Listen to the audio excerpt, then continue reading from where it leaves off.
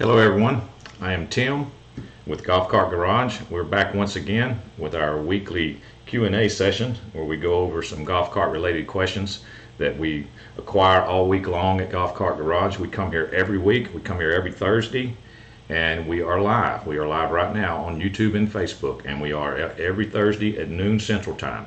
So if you are seeing this and it's 12 o'clock noon, you're seeing me live. And let's see, we're gonna do a short one today. We're changing things up a little bit this week. We're gonna actually start doing two sessions. We're gonna do two live videos. So this is gonna be a short video where we're gonna answer, I don't know, 8 or 9 regular questions, maybe interact with some live chatters. And then we're gonna immediately do another one after this is over, after we end this session. So there will be 2 videos today. And they're gonna be short. So let me just check real quick for if anybody's in the live chat already. Looks like we're good there. Like I said, I am Tim. I'm part of the Gearheads On Demand service that we offer at Golf Cart Garage. Gearheads On Demand is a service that we offer where you can actually schedule a phone call with me if you need to ask some questions of somebody who may have been there before, or may have seen what, or may know a little bit something about what your issue is, may be able to help you, may be able to save you some money. Just click on the link in the description if you're interested in that service, and that will take you to the scheduling page where you can schedule a phone call with me, or you can actually schedule a video session with me where I will send you a link to your phone at whatever time you picked, and then you just click the link and I can see through your camera and see what you're pointing at. Sometimes that might help. It's not always necessary. Sometimes that may help. All right, we only have a few questions to go over today before we end this video, so let's go ahead and get started since the garage is now open. Let's see, question 1. I have an EZGO electric golf cart. Older model uses 6-volt batteries. The cart will not go forward or back. That switch is supposedly good. If the voltage is reading less than 36 volts, could the batteries be the problem?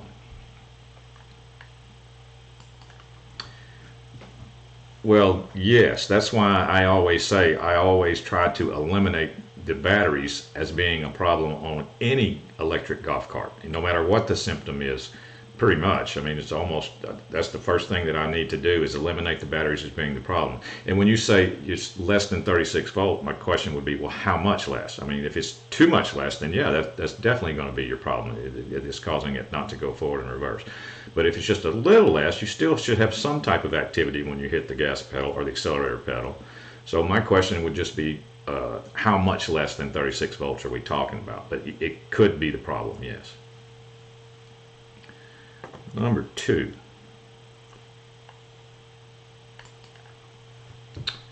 I have a 2014 EZGO TXT gas.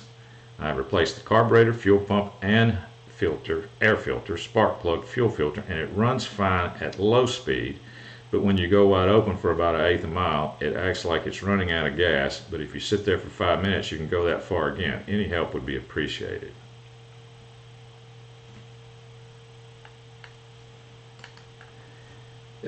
It sounds like to me that it's very possible that you could have something shutting down after the cart warms up, after it gets hot, and it doesn't get hot enough unless you go wide open like you were saying, you know. So it very well could be that I may have spoken to this person this week, because I sort of remember having this conversation with someone this week, and I think we determined that it was the igniter could possibly be shutting down after it gets hot and the cart's losing spark rather than losing fuel or something. It's losing spark.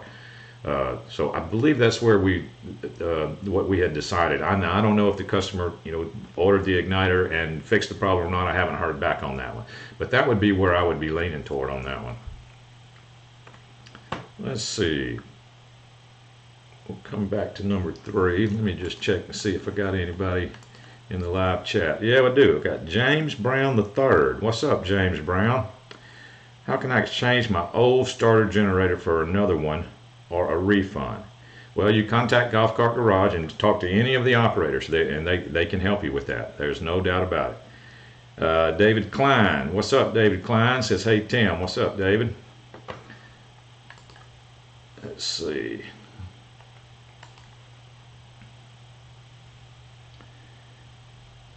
Where was we at? Number 3, okay. 91 Club Car DS 48 volt. Accelerator wiper, response is spotty, sometimes stops, new controller, new rebuilt motor, did not cure the problem. A 91 Club Car DS 48 volt. That's the first red flag. Not necessarily a red flag. I don't know if Club Car had 48 volt cars in 91. So if it is a 48 volt car, is it been modified to be 48 volts? I'd have several questions. I need to get that cleared up first, because I don't think Club Car made 48 volt cars in 91. But I'd need to get that part cleared up first to see what we're talking about there.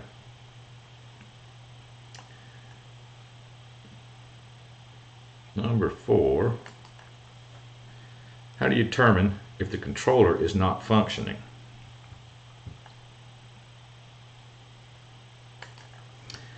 Well, there are, depending on the electrical system of the golf cart, there's different tests and everything, to different complicated tests that I'm not going to get into right now. But I can tell you, most of the time in a golf cart shop, most of the time what they do is they eliminate everything else, and then what's left is the controller. There's not that many components in a golf cart. There's not a good easy bench test, or there's not a bench test for a controller. It has to be under power and everything hooked up.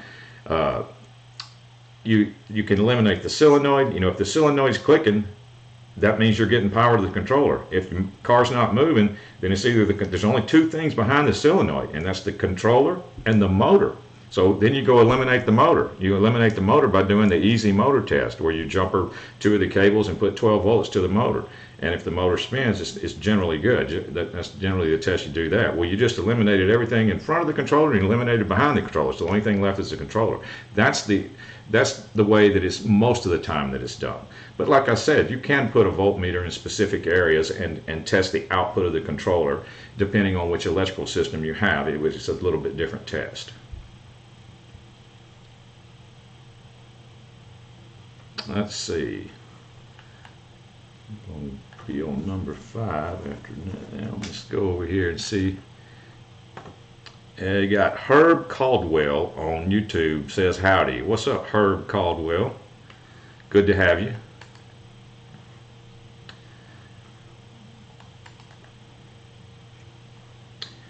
Number 5. This is from Nathaniel. Hello, I would like to know if it would be possible to build a golf cart. When I say build, I mean 100% custom, as they would say. Start from the bottom, move to the top. Bottom being nothing but parts and a dream to a working, moving golf cart. Is this a possibility, or am I way over my head? This is definitely a possibility. Many people have done that. Now, I could help you with that. I would have some suggestions, and I could even help you, give you some advice on that. So if you're interested in talking to me about that as a project, click the link in the description and schedule a call with me, and we can talk about that. But you need to decide if you're going to use a golf cart frame, or you're going to do it in some other type of frame. And depending on what frame you get, it would change my opinion on which electrical system that you might want to go with. Like if you got a Club Car DS frame, you could get a whole IQ electrical system and put in there. If you got an EZGO TXT frame, that would be another thing. It would be easier to go with the TXT setup. If you got a Marathon frame, that would be easy. But if you were going to start with a frame that wasn't a golf cart frame, if you're just going to start with some type of vehicle frame, then I would have a suggestion on that. I would go with a Marathon wiring diagram, because a Marathon uses a very simple wiring diagram. A controller Marathon, not the resistor type, but a controller Marathon car, EZGO Marathon. Get a hold of a wiring diagram for an EZGO Marathon and look at that wiring diagram. It's a very simple wiring diagram. You can make every one of the wires yourself. Uses a very simple 0 to 5K potentiometer. It does use a controller, but it's a series controller. It's a series system, no regenerative braking or anything like that. It just depends on how fancy you want to go with this vehicle, and if it is going to be based off of a golf cart frame or not. So there's lots of choices, but it is definitely possible for you to do.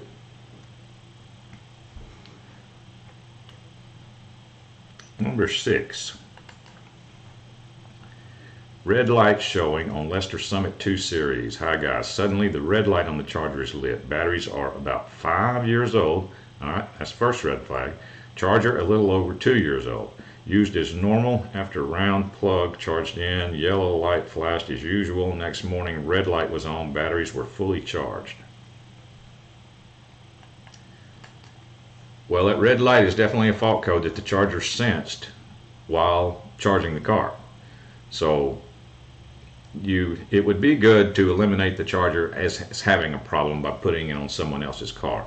But you did say that your batteries are 5 years old, so that would not be unusual at all for it to have sensed a problem. It might be time for a new set of batteries, and the only way I would know that is I would like to get some battery readings from you. Like, I'd like to get the battery readings while the car is just sitting there, and then I'd like some on-charge battery readings while after the charger's been run for a while, and just to see if your voltage is rising to the correct range or not. Let's see.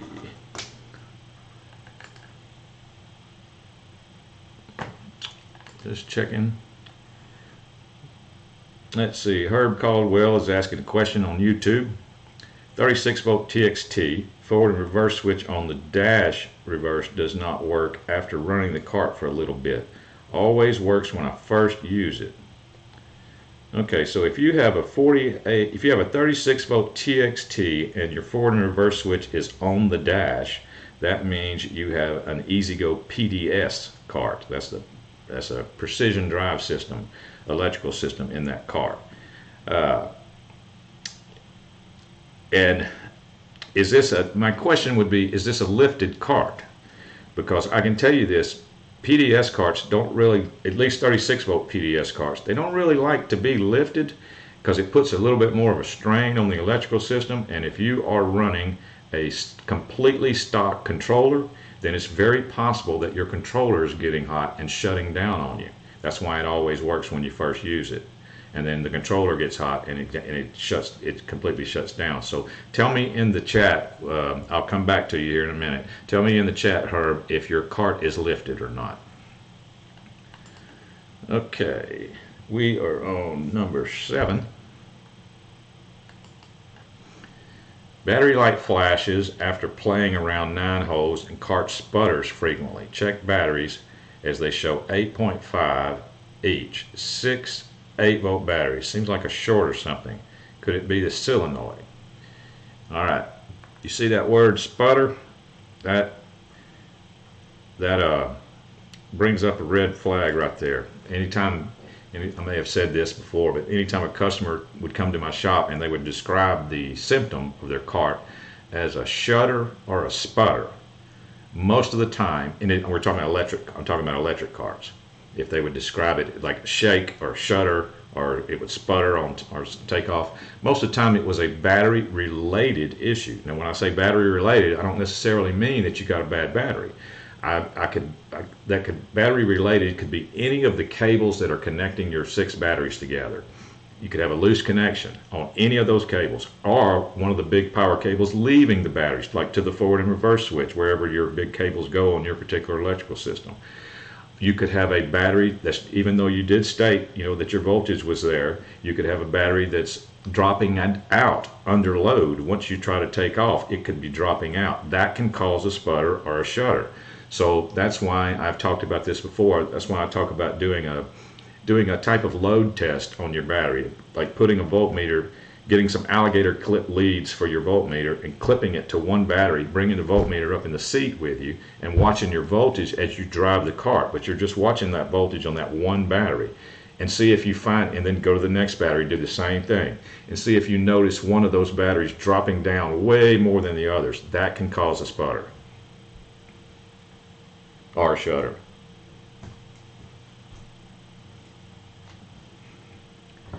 Okay, let's see, that was number 7 there that we did. Okay, so now we're going to do, we got number 8, but let me see. Okay, Herb says his cart is not lifted. All right, I have seen PDS, 36-volt PDS carts still go into thermal shutdown even when they're not lifted. Just lifted makes it even worse. So if I'm understanding your symptom correctly, then that's what it sounds like to me. You got to understand, I'm assuming that your batteries are fine, because that thermal shutdown feels exactly like dead batteries.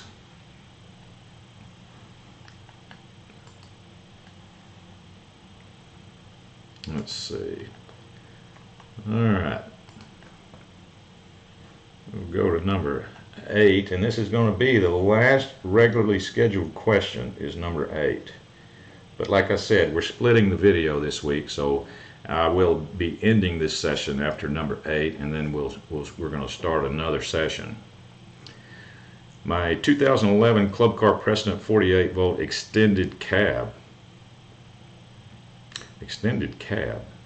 suddenly has gotten where when I depress the electric accelerator, it sometimes does nothing, sometimes does a little bit, and other times if I keep pushing it down to the floor, it'll go. So what gives? Well, that sounds kind of familiar. That's I've seen a 𝗟𝗂𝗲𝗀 make that symptom.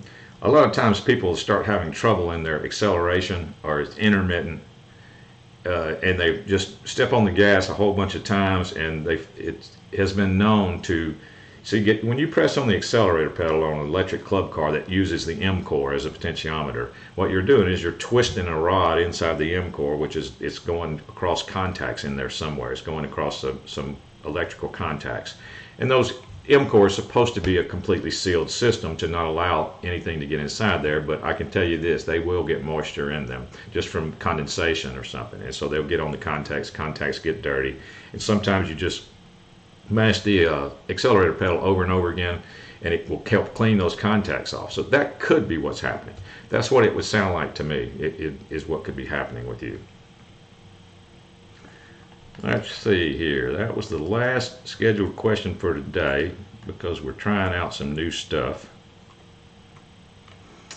Let me make sure I got everybody on YouTube. Yep, that's going to be it. Let's see. Don't forget to go to 𝗏𝘂𝗲𝗃.com. Look for the logo of Extreme Golf Cart Makeover Season 2. The winners have been announced, and if you'd like to go see the video of the video's been released, the winners have been announced. It's on YouTube. The video is up on YouTube. So go to YouTube and go to Golf Cart Garage and subscribe to Golf Cart Garage if you haven't already on YouTube. And check out Dave's video where he talks to the winners of the Extreme Golf Cart Makeover Season 2. Don't forget, I'm Tim with Gearheads on Demand service at Golf Cart Garage. You can schedule Gearheads on Demand is where you can schedule an appointment with me if you're interested in that. Click the link in the description, and we will end this episode 49. But we're going to start a new episode here in a few minutes. We'll be starting episode 50 here in a few minutes. Let me make sure I don't miss anything over here. Let's see. Herb Caldwell says his batteries are in great shape. Okay. Well, if your batteries are good and your cart's still shutting down for no reason like that, I would suspect the controller, since I know what cart you have, since you have a PDS. That's where I would suspect. If there's nothing obvious, if you don't see anything obvious. Obviously check for cables, and also check for heat. Like when it shuts down, just start grabbing your cables. Grab your cables with your hands and see if you can find anything that's getting unusually hot. And if you would like, take the cover off of your controller and check it for getting hot too. So, because that may answer your question. You may feel a lot of heat inside there if you take that cover off. That's what I would do. Let's see. Yep, that looks like it's going to be about it. Well, we're going to end this session. This is episode 49. We come here every week, and at this time we're going to start shooting 2 videos every week. So I'll be back here in a few minutes. The garage is now closed.